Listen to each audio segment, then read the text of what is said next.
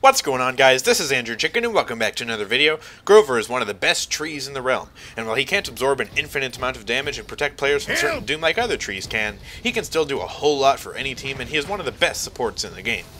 Unlike other supports, Grover isn't just a heal bot. He can actually provide a significant boost to the team's damage while consistently providing excellent healing for his team. Grover is definitely one of the most fun support champions to play in Paladins, but he does have multiple different playstyles and takes quite a bit of practice and skill to use well. So that's why in this video I'm going over some tips, tricks, and loadouts you can use to get better at Grover. So without further ado, let's get into how to play one of the strongest and most fun supports in the realm, Grover. Grover's first and most important job is to heal his teammates and keep them alive. As with all other healers, a good loadout is crucial to being the best healer possible.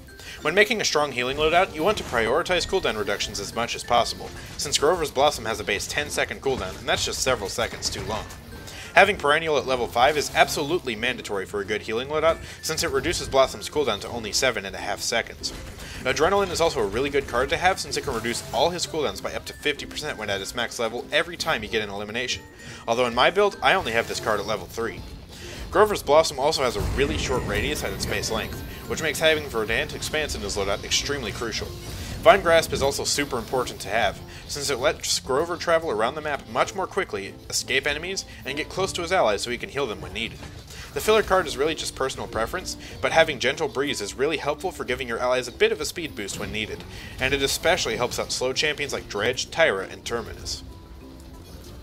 Now, when playing healing Grover, you want to try and be around your allies as much as possible, since you can only heal them when you're right next to them. Grover heavily employs the use of his Vine to travel between allies, so getting comfortable with vining to and from your teammates is a crucial thing to master when healing with Grover. You also want to try and heal as many people as possible whenever you use your Blossom, since each person you heal with it will charge your ultimate by 2%. Asking your teammates to group up around you and come to you for healing if they need it can be extremely helpful for keeping your team alive, especially in lower level matches or in ranked as a simple reminder. As far as using your ultimate goes, using it to save yourself is the very last thing you ever want to do when playing Grover as a healer.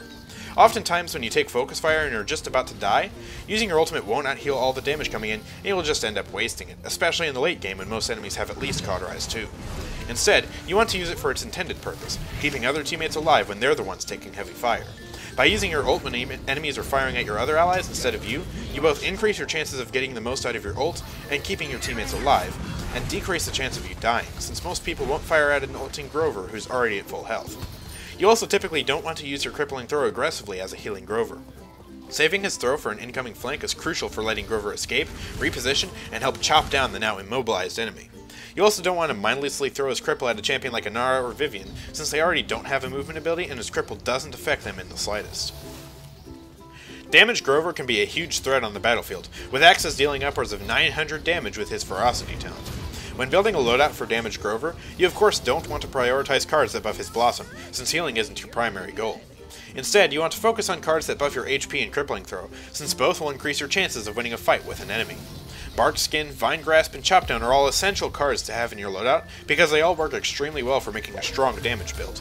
I also find Unstoppable to be really helpful, since damage reduction is super useful in giving you that extra second to finish off a target before they can kill you.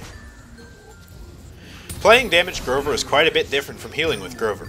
Instead of using your Vine to chase down allies and heal them, you want to use it solely for positioning yourself in hard-to-reach vantage points that give you an excellent place to chop down all your foes and make the enemy flanks leave you alone. You also have to treat damaged Grover as more of a sniper. Since his axes deal more damage the farther away you are from your target, it's best to sit back and deal damage from a distance. Of course, you don't need to play him like Kinessa, but it's still best to be at mid to long range when playing damaged Grover.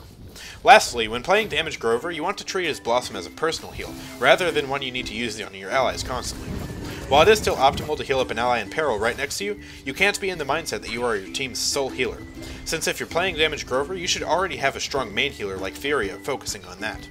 Similar to Pip's heal, you want to use it on yourself whenever you're struggling with a fight and need an extra boost to keep you alive, not when your teammate across the map needs you. No matter which playstyle you go for as Grover, his itemization is generally the same. Both healing Grover and damaged Grover benefit from Chronos, since his heal, movement, and cripple all have quite a decent cooldown that needs reducing. With a healing Grover though, this should be your first pick. Morale boost could be a good alternative if you have multiple tanks, but in general Chronos is the way to go. Kill to Heal is also Grover's preferred support card, since he can heal from an elimination he gets by healing, and his weapon does not have a high enough DPS that Life Rip would be helpful. Finally, Cauterize is usually the best option for an offensive item, since his damage does not scale on shields. His axe deals a flat 300 damage no matter what distance you are away from a shield, so Wrecker generally isn't a good buy. As always, defensive items are completely situational. So anyways, that's the end of this video. Did this video help you get better at Grover, one of the most fun supports in Paladins? If so, be sure to leave a like down below and subscribe for more content like this from me. Also, if you have a suggestion or want to pick up tips, be sure to join my Discord server using the code in the description. I'll see you guys next time. Peace out.